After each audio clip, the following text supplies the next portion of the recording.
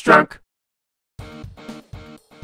Good old Ocean Software. You could always rely on them to churn out games based on movies that were solidly mediocre at best. Sure, they'd stumble into making a decent game once in a while, like Jurassic Park, but then you got Lethal Weapon, Waterworld, The Untouchables, The Flintstones, The Addams Family. Those are all from Ocean Software, and they're all about the same level of quality, which is to say, you can find something much better to do with your time. In 1992, they were tasked with creating a game based on Robocop 3, which is strange in and of itself considering the movie didn't hit theaters until November of 1993.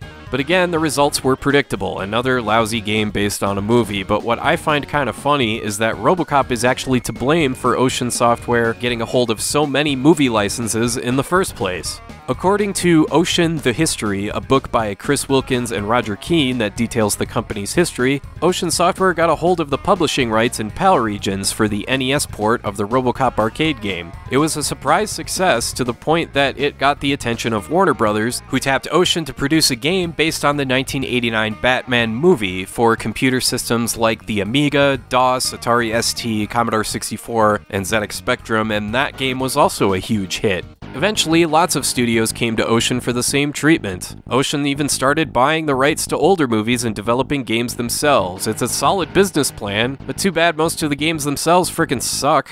What's especially frustrating is that characters like Robocop should lend themselves perfectly to video games, but for whatever reason, they were rarely good. The first game on NES is okay at best, a solid 6 out of 10 game if there ever was one, but the other two Robocop NES games were just frickin' terrible. But hey, this is the SNES, and it's a game starring an armored cyborg shooting bad guys and flying around on his jetpack. That should be fun, right?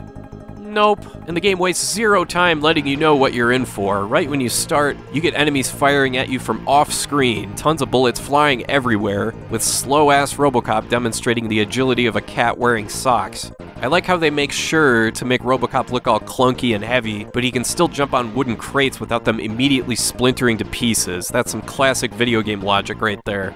You get a health meter with 3 lives and 5 continues to get through a whopping 4 levels, so there's no battery saver password system since this game normally takes something like 25 to 30 minutes to complete. Not that you'd actually ever want to do that, especially since this is a classic pick up and die game, which means from the very second you start the game, you have to be extremely careful about moving forward because there are enemies and bullets freaking everywhere. Sometimes you have to duck, sometimes you have to jump, sometimes you gotta flip to your special weapon, but that has limited ammo, so sometimes you gotta punch, but you have to be as precise as possible because your life runs out real fast. Seriously, you gotta start this game by just barely inching forward pixel by pixel, learn where each enemy is located, and then hope that you get at least a tiny bit further than the last time you died. This approach can work in some games, like Super Ghouls and Ghosts, it just doesn't work in this game. Robocop is too slow and stiff to control, enemies can kill you from off-screen, and you can even accidentally blow up your own power-ups. Get out of here with that.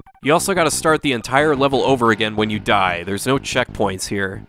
At least they kept the controls simple. It's B to jump, Y to shoot, A to punch, and the L and R buttons to flip between power-ups you pick up like a spread gun, a laser, and a missile launcher. The game even throws in a couple overhead vertically scrolling shoot-'em-up sections where you use your jetpack to fly around and blow up mines and drop bombs onto enemies beneath you, onto what looks like one of those city playmats that you remember from preschool.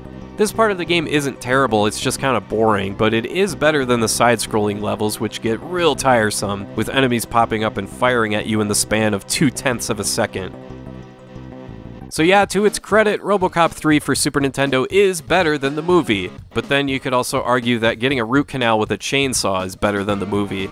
The game really isn't all that bad, it's just that the balance of speed between enemies, projectiles, and Robocop is completely out of whack, which makes for a really frustrating playthrough that really isn't worth your time. And if you're curious about the Genesis Edition, it's pretty much the exact same game, so in my opinion, I think you gotta avoid both 16-bit editions of Robocop 3 any way you can.